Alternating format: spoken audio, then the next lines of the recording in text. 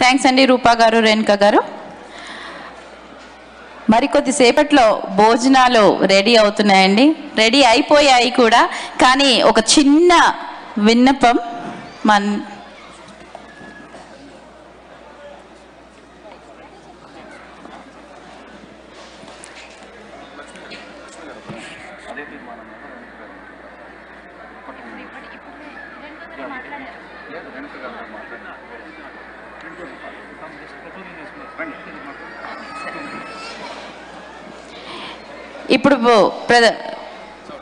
ఇప్పుడు ప్రతిపాదించినటువంటి తీర్మానం మీద రేణుక గారు బలపరుస్తారండి. కానీ ముందుగా ఒక చిన్న అనౌన్స్మెంట్. రైట్ సైడ్ ఫుడ్ ఎక్కడైతే మీకు అరేంజ్మెంట్స్ అయిందో అది కేవలం పెద్దవాళ్ళకి, ఆడవాళ్ళకి, పిల్లలకి మాత్రమే. సో ప్లీజ్ వాళ్ళ కోసం కేటాయించినటువంటి ఆ డిన్నర్ టేబుల్స్ని వాళ్ళకు మాత్రమే let them use it. And right side ఉన్నటువంటి dinner tables are only for kids and ladies. ఎదురుగా హాల్లో ఆ పక్కన ఉన్నటువంటిది జెంట్స్కి. సో ప్లీజ్ మీరు అక్కడ వెళ్ళి భోజనాలని తీసుకోవచ్చు. ఇటు పక్కన మాత్రం కేవలం స్త్రీలకు, పిల్లలకు మాత్రమే ఉంచుతాం. అండ్ ఇంతకుముందు ప్రతిపాదించినటువంటి ఆ తీర్మానాన్ని బలపరచడం కోసం రేణుక గారిని ఆహ్వానిస్తున్నాం.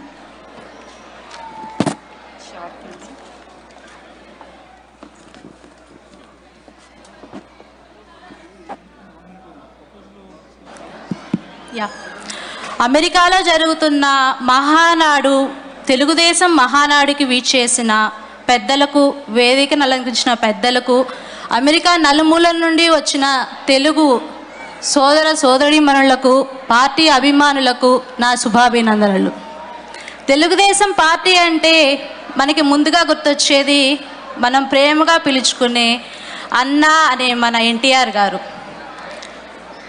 వారు ఇప్పుడు మిగిలిన పార్టీలన్నీ ఇప్పుడు మాట్లాడుతున్నాయి మహిళా సాధికారత అని. కానీ వారు పార్టీ పెట్టిన తొలినాళ్లలోనే మహిళలకు పెద్ద పీట వేసి ఆ రోజుల్లోనే భారతదేశంలో ఎక్కడా లేనటువంటి మహిళలకు వాళ్ళ హక్కులు ఇచ్చారు. మహిళల విద్యకు, ఉద్యోగాలకు 30% రిజర్వేషన్ ఇచ్చి వాళ్ళ అభివృద్ధికి తోడ్పడ్డారు. ఆయన తదనంతరం మన ముఖ్యమంత్రి నారా చంద్రబాబు నాయుడు గారు వారి ఆశయాలను ముందుకు తీసుకెళ్లారు. వారు ఏం ఇచ్చారు మనకి, మనం వాటి వల్ల ఏం పొందాము అనేది ఇప్పుడు ఒకసారి చూద్దాం. మనం ముఖ్యంగా మాట్లాడుకోవాల్సింది ఆయన మానస పుత్రిక డ్వాక్రా సంఘాల గురించి.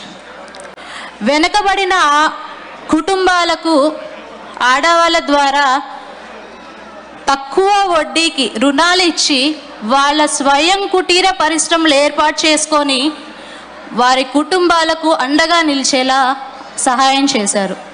అప్పటి వరకు పిల్లలు వాళ్ళతో పాటు పనులకు వెళ్ళేవాళ్ళు. కానీ దీని ద్వారా వాళ్ళ పిల్లలను బడిలో చేర్పించి ఉన్నతమైన విద్యలు వాళ్ళకు అందించేలా తోడ్పడ్డారు. డ్వాక్రా సంఘాలు, న్యూట్రిషన్ ఫుడ్, మెటర్నరీ లీవ్ నేను ఎప్పుడు వినలేదండి. మెటర్నరీ లీవ్ అంటే నేను అమెరికాలో కూడా వినలేదు ఎప్పుడు. కానీ ఎక్కడా లేనట్టుగా 3 నెలల నుంచి 6 నెలలకి మెటర్నరీ లీవ్ పొడిగించారు. ఇది మహిళలకు చాలా ఇంపార్టెంట్, వాళ్ళ బేబీస్ని కేర్ చేసుకోవడానికి. సో మహిళా కమిషన్లు ఏర్పాటు చేశారు. జిల్లా, రాష్ట్ర స్థాయిలో కోర్టు ఏర్పాటు చేసి మహిళలకు న్యాయం చేశారు. ఇలాంటి ఎన్నో సంక్షేమ పథకాలు వాళ్ళు తీసుకొచ్చారు. మహిళా సాధికారత అది వాళ్ళ కుటుంబం నుంచే మొదలైంది.